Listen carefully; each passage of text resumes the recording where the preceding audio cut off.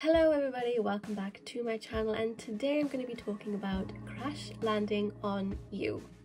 Crash Landing on You tells the story of two star-crossed lovers.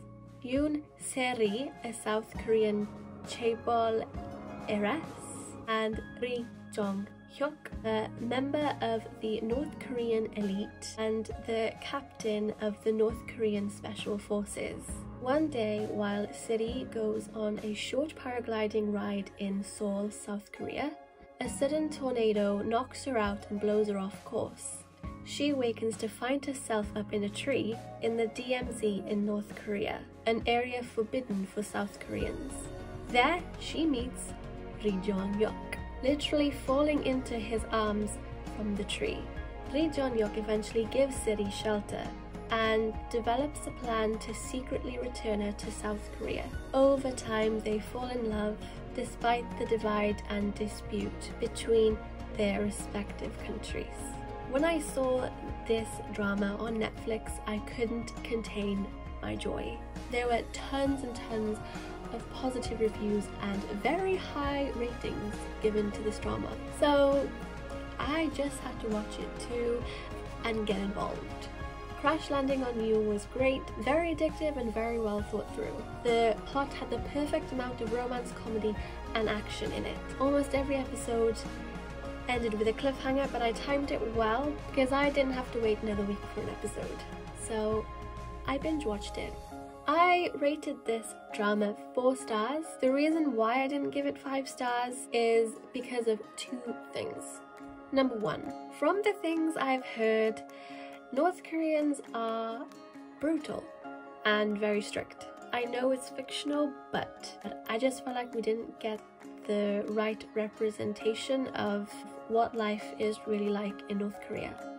Number 2 is the whole fate nonsense. I'm not a huge believer in things just happening. This happens in a lot of Korean dramas where our characters coincidentally meet each other, and it just makes me roll my eyes. Like, how small is Seoul?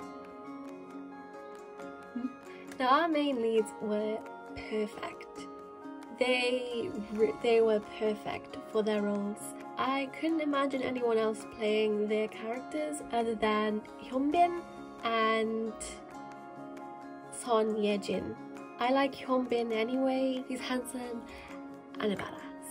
Also, I don't know why, but there's something mesmerizing about his voice. I don't know what it is, it just compels you. As for Son Ye-jin, I loved her outfits and how strong she was.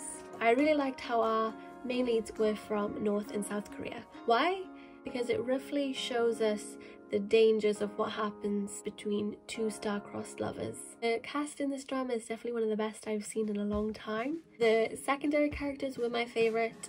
Hyunbin's comrades really made this drama for me. They were hilarious, and the episode where they end up in South Korea really made me laugh.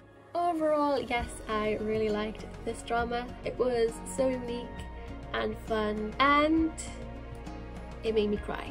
The scene where Hyunbin has to go back to North Korea and the comrades, and when they're saying goodbye to each other, that bit really made me cry.